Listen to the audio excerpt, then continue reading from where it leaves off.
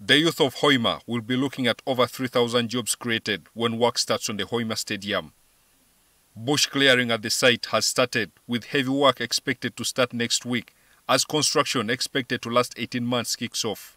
Everybody now thinks that at least they will get something to do. They will get some opportunity here to work, though it may not employ everybody, but I'm sure at least a number of people, a number of youth will get opportunities to get some employment as the construction goes on. The economy of Hoima will definitely see a shift in income as suppliers will look to take advantage of the huge number of people working there, and the service sector will realize an economic boost. This development here is going to completely change Hoima City, the face of Hoima City. The business community is going to benefit. People who own hotels, people who own restaurants.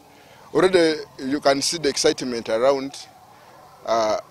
So what we expect more when this stadium is completed.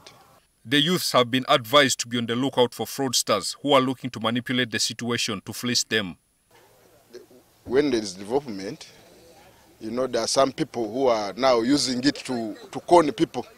Because like 2 weeks back, some person came from Kampala and started registering a number of youth around this area, claiming that it's taking them to Kampala for training, so that there will be the security guards around the stadiums. The Deputy Mayor of Hoima has called on residents to accord the contractors and workers all the help they require so they can beat the deadline. The construction is going to take only 18 months.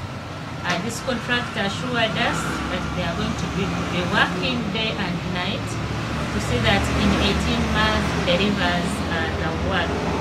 So please, the community around, avail them cooperation and work together to see that the patronize, to see that the work is delivered in 18 months.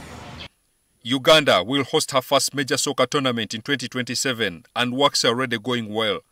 The Mandela National Stadium has seen completion of Phase 1 and the UPDF Engineering Brigade has embarked on Phase 2 to ensure 2027 finds the stadium ready.